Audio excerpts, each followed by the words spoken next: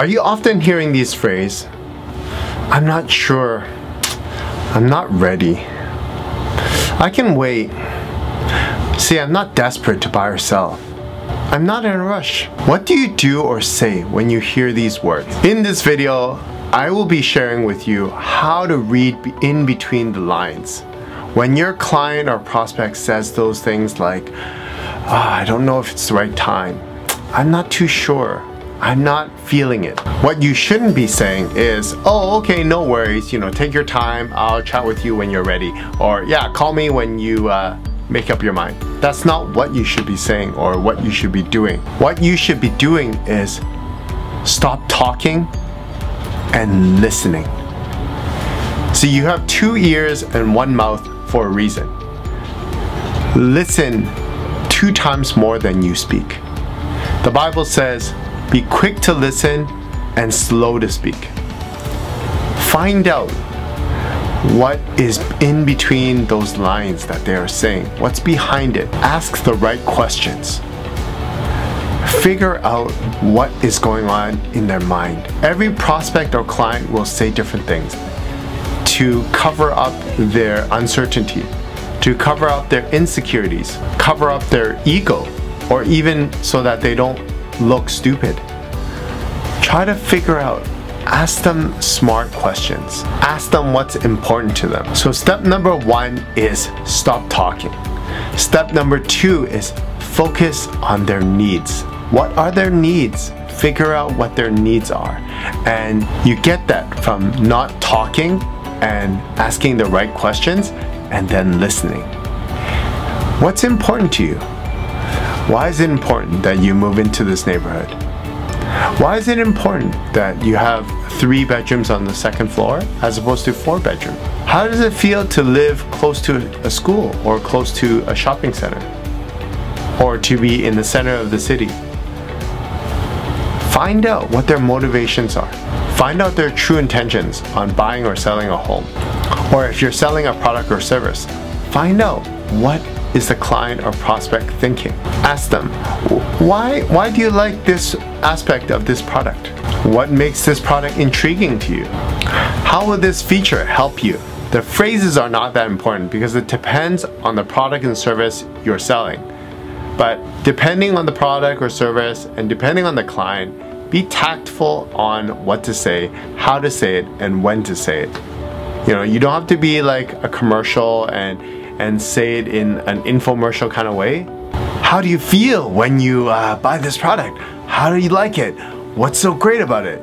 You don't have to be over exaggerated. Just listen carefully. Ask questions and listen. And when your client or prospect feels understood, you'll truly be able to find out their true motive in buying the product or service you're selling. The 3rd step is painting a picture for your clients. See, in real estate, it's about finding out what drives the client to buy this particular home or why they need to sell their property in a timely manner. And painting a picture helps them to guide them from uncertain and maybe I should wait and see and think, because inaction gives them security. They feel that change gives them uncertainty and they will want to hold on to something. So they hold on to doing nothing. So let me wait and see. Let me just don't do anything. Let me just not do anything and everything will be safe. And find out more, ask questions, stop talking and listening, and paint a picture for them. See, imagine if you moved here and you have this great living room for entertaining your guests. You have this great backyard for the kids to play. This huge porch for barbecues on the weekend. And when you're tired from work, you just go upstairs and bam, this master bedroom, master spa inspired ensuite where you can just soak in the hot tub and relax. How does that feel? And the grocery store down the street, the restaurant's just 2-minute walk away. Like, that's just super convenient. And you can say it in like this kind of calm manner, or depending on the client, let's say they're very down to earth. You don't have to sound like you're acting or performing a play or whatever. You just say, hey John, this place is super sweet. It really think it meets your needs. It's super open concept. So like imagine cooking your dinner and being able to watch your kids while you prep your food, and like the living room space is huge, so you can be like playing with your kids and watching the latest football game, and you can be entertaining the boys on the porch. And this huge spacious grassy backyard, your kids, you can put a playground in there, and oh, it's just amazing. And it's south-facing backyard, so you get tons of sun. And when you're tired after a hard day's work, you just go upstairs and you have the giant spa-inspired bathroom, this like jetted tub. Like just imagine that. And steam shower, come on. Hey, who doesn't love a steam shower? Adjust your way of speaking depending on the client. Obviously, speaking to a senior is different from speaking to a millennial. So you have to know how to speak to your clients. Ask the right questions, listen, stop talking, paint a picture for them.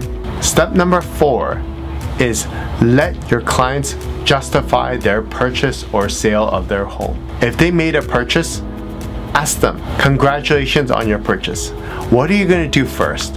Are you going to renovate? Are you going to move in? Where are you planning on putting that couch and that TV?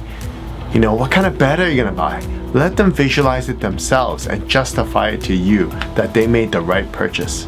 Ask them, what are you most excited about in moving into your new home? Help them justify their purchase and not have any buyer's remorse. And if they've sold their place and they're moving on to the next chapter in life, either buying a property or moving out of town or whatever, ask them, so what's your plan next? Now you sold your place, you got a bunch of money, what are you gonna do next? Are you planning to buy that next property? What's that property gonna look like? Chances are you've probably had that conversation before you've sold their property. You kind of have an idea of what they're gonna buy, but reinforce that. Aren't you excited for the home buying process now?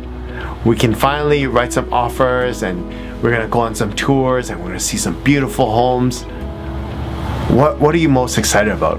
Ask them, are you ready for taking that next step in your next chapter in life? Ask them. Let them justify to you that they've made the right decision.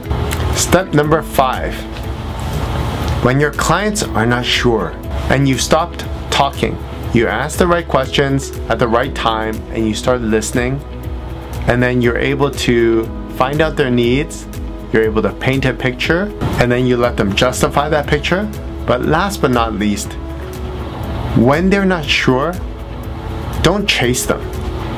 Don't come on top of them and like, oh, let me interview you why it's not the right place. Don't give pressure. Don't chase your clients or prospects. Let them chase you. Give them that space. And when they feel that you've given them the space, they feel secure and certain. And then they're able to come back to you. Give them the space. Don't chase your clients. Let them chase you. If they're not ready, gently push them away. Don't be like, oh, yeah, you're not ready? Yeah, just call me when you're ready. Yeah, don't waste my time. That's wrong. That's not the right thing to say. That is just gonna ruin your reputation, and it's not good. So when your clients are just not ready or not certain, gently push them away. Be tactful. Like I said, depends on who the clientele is. Be tactful and with your vocabulary and the timing, but gently push them away and let them come back to you. Alright? That's it for today. I hope you found value. Hit the subscribe button, click the notification bell, and I will see you in the next video.